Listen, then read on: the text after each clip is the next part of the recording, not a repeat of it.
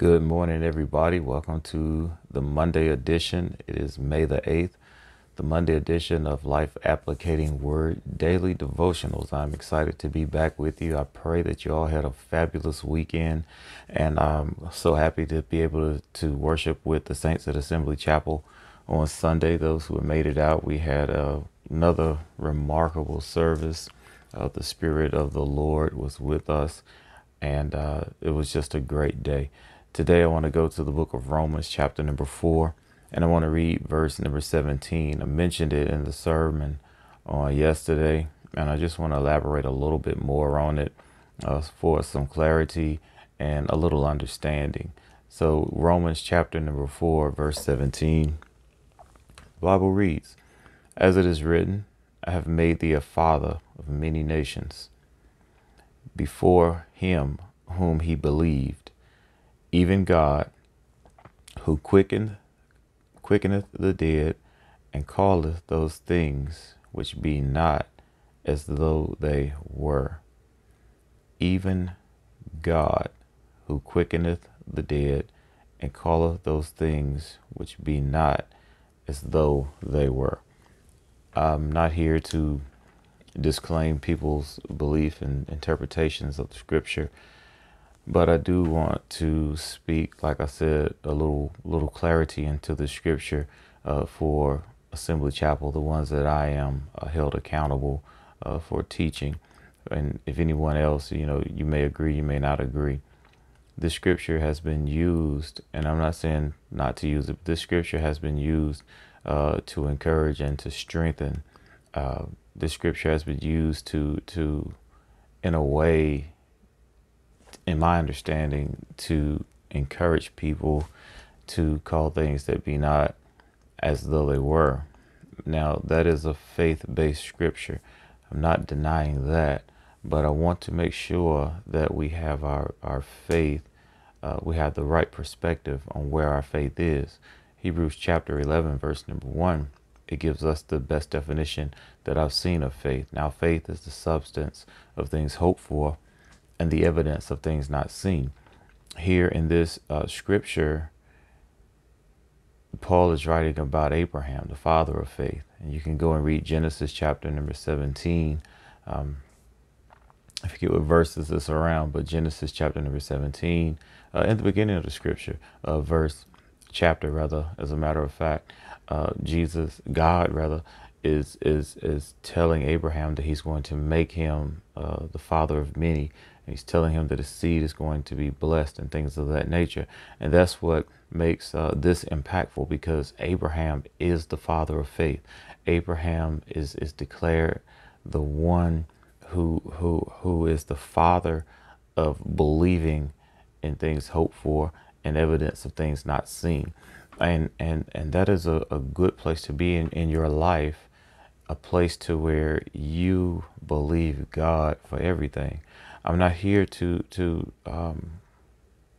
criticize the name it and claim it people, but I do want to say that when you name it and claim it, that is the beginning of the process. There's nothing wrong with seeing. We always like to relate this to material items, so I'll do that as well. But there's nothing wrong with seeing something that you want, whether it looks to be attainable right now or not. That's the stretch of faith.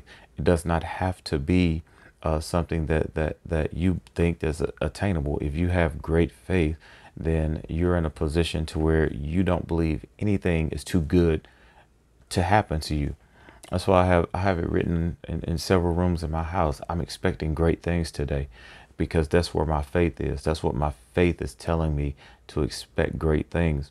If the things that I'm expecting don't happen, I'm waking up tomorrow and I'm looking at that same sign right there by my bedroom door. I'm expecting great things today. Why? Because I understand the power of God. And I'm going to get to the scripture. I understand the power of God. I understand the importance in believing that God can do everything. The importance of believing that God has the power to do everything except fulfill. And so that is why it's important that I believe that God can do anything, because when you believe God can do anything, that means anything can happen in your favor. And so that's where we put our trust. We trust in the Lord with all of our heart and lean not to our own understanding.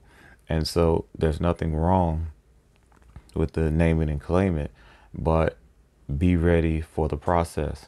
When you're naming and claiming something, there are things that you're going to have to stop doing. There's things that you're going to have to, let's go back to the car. You naming and claiming a car that may be outside of your budget, and that's fine. That's fine. But be willing to make the necessary changes that God will lead you to make in order to obtain it. Be ready to have the patience that it's going to take, because understand, naming it and claiming it doesn't mean you're going to wake up in the morning and do it. There's still principles of the word of God that you are going to have to follow in order for it to happen, because God, even though you named it and claimed it, God still bless us out of our obedience. Back to Abraham was obedient. God said that he was going to be the father of many nations. He said that seed would be blessed through him. In Genesis chapter number 12, God made the covenant with Abraham through all of these things, but Abraham still had to do something. Abraham still had to leave his family. He still had to be obedient to God and go to a place that God was going to show him. Abraham still had to do things. Faith without work is dead. Abraham still had to do things. So even though if you believe in naming it and claiming it, and there's nothing wrong with that, you also need to claim the process that you will have to go through. Are you ready to make the necessary cuts? Are you ready to make the necessary adjustments to claim what it is you're naming? And so I want to go to the Word of God, because I think I've heard several times, other saints telling other saints, you better call those things that be not as though they were. And, like I said, I'm not knocking anybody for what they do, but I just want to put what I feel is a better understanding of the scripture. It said, as it is written, and it's talking about back in Genesis chapter 17, as it is written, I have made thee a father of many nations. This is what God said to Abraham. Understand, this is not what Abraham said to God. This is what God said to Abraham. Why did I say that?